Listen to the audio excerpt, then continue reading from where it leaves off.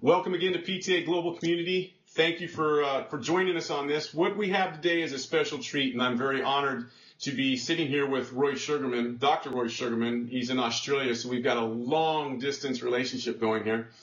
And just so you guys know, if you're not aware, he's posted quite a few times on our Facebook, and we've seen him with Ian O'Dwyer at Ian's studio.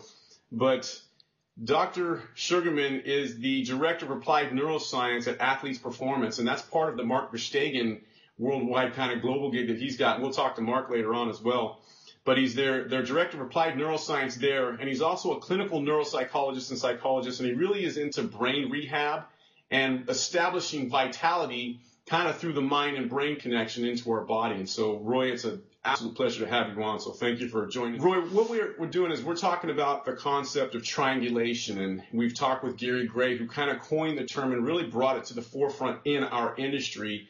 And triangulation is essentially three-dimensional motion, not just direction, but height and depth and distance to our motions. Now, bringing in your expertise and your understanding of neuroscience and how the brain works, how is triangulation and using triangulation in our movement so important and so vital for our brain and the brain health? Well, the thing that the brain really hates is routine. The brain loves routine in one way, but it hates it in the other. And it loves it because routine is a great thing to do. The brain can simply switch off. It can go to sleep. It can relax. It can make a few phone calls. It can date a few good-looking women. The brain can go on a holiday. And routine is great. But if you want to build something of value up there, you have to move. And here's the reason why. Apart from all the obvious things like this is motor activity and that's motor activity, the biggest of our motor activities is our thinking. So our thinking is a form of motor activity, and we can do that while we're moving, but that's not a good thing. It means that we're not really concentrating on moving. So if you take traditional bodybuilding, if I'm just doing pull down behinds, or I'm doing bicep curls, I can do it in my sleep. So the brain isn't gaining anything. The brain switches off. On the other hand, if you now take novelty, you get the brain's attention. If you could see the brain sit up and take notice, it would be the frontal areas, the talking, the thinking, the planning, the trying to work out what I'm going to have for breakfast. It's working out what's healthy and not healthy. This is making the brain work. So when you describe triangulation, which is moving within, let's say, a bubble around you in 3 dimensions, right, and not only doing it in 3 dimensions, but varying that movement virtually with every step, with every movement of your body, your brain is forced to work. And when the brain works, it creates connections. And when you build up connections, you build up a storehouse of resilience. So as you get older, there's more brain cells knocking about, and there's more connections knocking about. You're building up a richer brain. And so whatever comes along, stresses and worries and anxiety and age and damage from Friday night at the pub, you're prepared. And that's what 3 dimensions does. It creates novelty, which builds the brain, and it keeps your brain active and watching what you're doing. And, you touched on something because you hit 2 things. Is one, the power of the triangulation and the novelty versus kind of our traditional training. Because traditionally we never really triangulate or never triangulated in the past, and kind of the way we're taught is this machine does this and this exercise does this, and we never vary. Now, you brought up something that was really important that I know we've touched on a little bit at PTA Global, and that was kind of the random movement where it's not in a pattern. So it's not the same repetitive motion, even if I'm triangulating that motion where I've taken it to a different distance relative to where I would normally do it, or a different height relative to what I normally. It's the concept of doing that differently with every repetition of motion. Yes.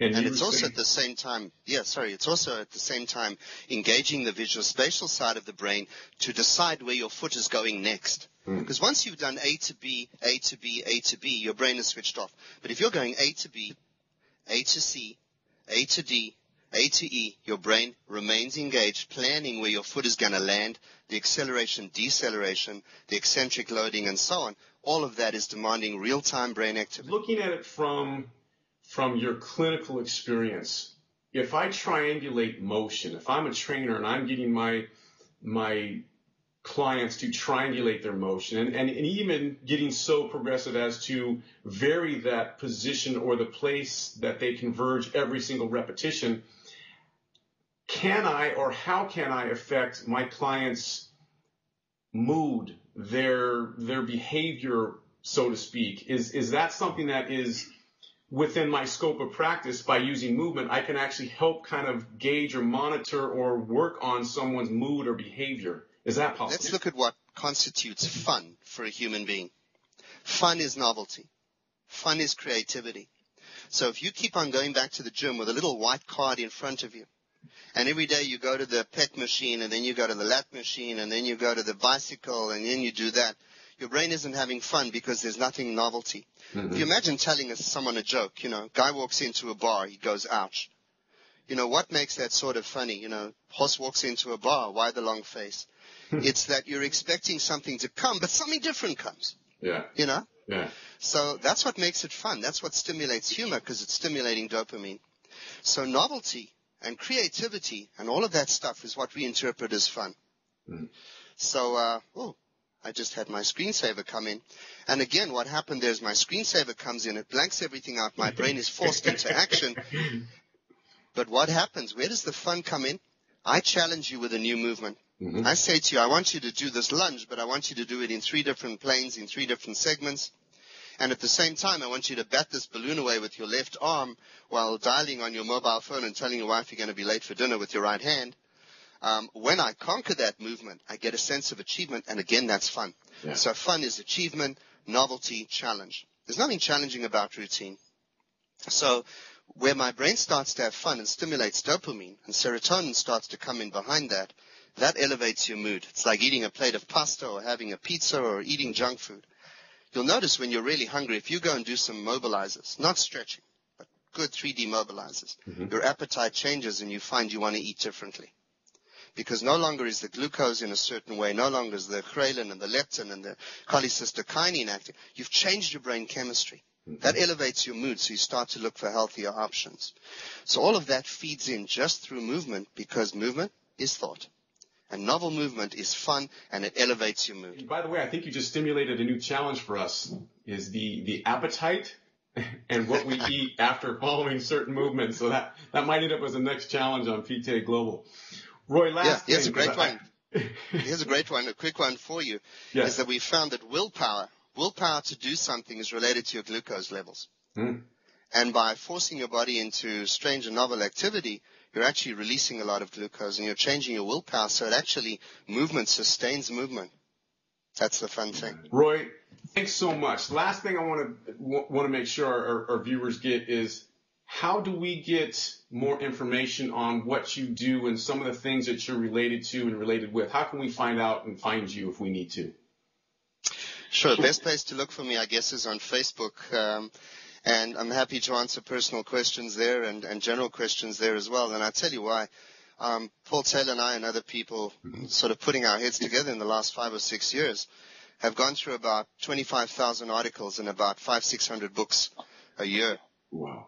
Between us. So it's pretty complex when people say, I want to learn more. Well, the best thing to do is ask myself, ask Paul. So I encourage people to get hold of people like yourself, like Paul Taylor, Ian O'Dwyer, and myself. You'll find us on Facebook. We're happy to talk. We're happy to, and I put a lot of stuff as I come across it in the literature. I post it on my Facebook. So look for Roy Sugarman, Sugarman. I'll log you in as a friend. And certainly if you say, hey, Roy, saw you on PTA Global, I'll log you in, and then you can ask me questions on Facebook, which I love answering because there's great debates. And second of all, you can go offline and we can chat separately if you really want to. And in that way, I can bring you all of that knowledge without you having to do the legwork, because it's pretty hard. And I'm getting old. I've been doing this for 30, 40 years now. And there are a lot of websites out there, but what I do is, myself and my colleagues, we give you peer-reviewed stuff. We show you what the literature is really converging at. and how the brain and body collide in a good way. So I don't want people to get brain damage through colliding with a personal trainer, in the gym doing, curls. But certainly, me and the guys can help you worldwide, and that's the great thing about social networking. So please feel free to contact me through Athletes Performance or through Facebook is the easiest way.